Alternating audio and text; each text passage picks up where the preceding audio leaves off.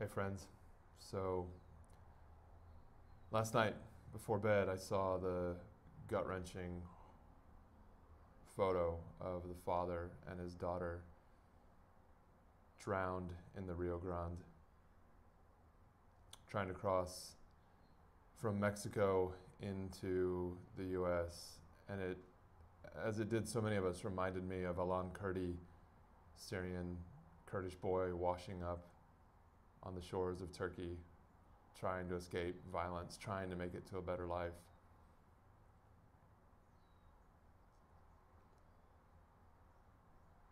I'm sick of seeing kids washed ashore.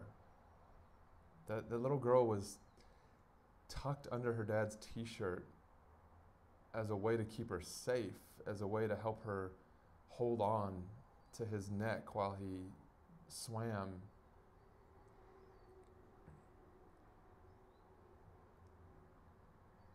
Well, but we have laws. Is it okay to break our laws? I'm hearing so much of that. If your first response when seeing a dead child is, well, they should have obeyed the law, I just plead with you to reconsider your position. I plead with you to think about how bad things must be that you would take such a risk, to where the risk doesn't even seem like the worst thing. The thing behind you, the thing chasing you, is what seems so scary, that the risk that your child would die swimming across a powerful river seems like the lesser of scary things you're facing today. Look, a single moving photo of a dead child and a dead dad trying to save his family's life, that doesn't make any one presidential administration guilty. It doesn't make the Syrian government guilty. It wouldn't have made the Obama administration guilty. It wouldn't make Trump's administration guilty. But here's what we have to reckon with. Are we as a people going to invest ourselves, prop up, support, cheer, and champion the love of power?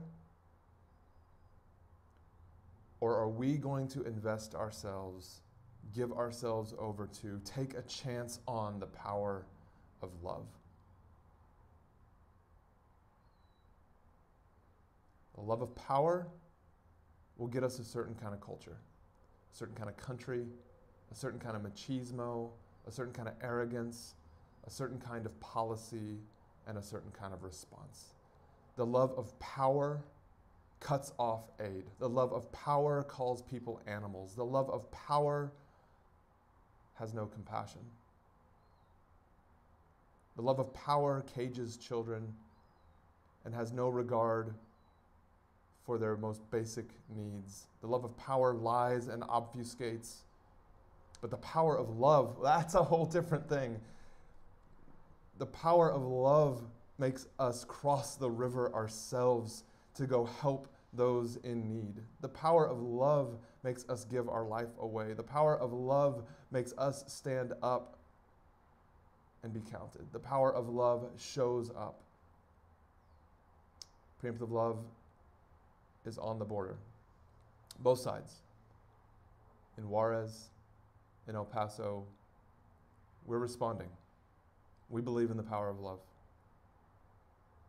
This is a humanitarian conversation. There are humans involved. There are humans in need, and they are not getting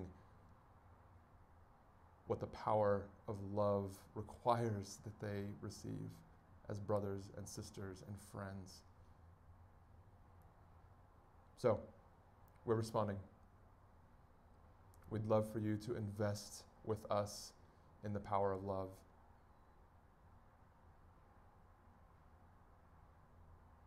And subvert our more base impulses to love power. Will you join us?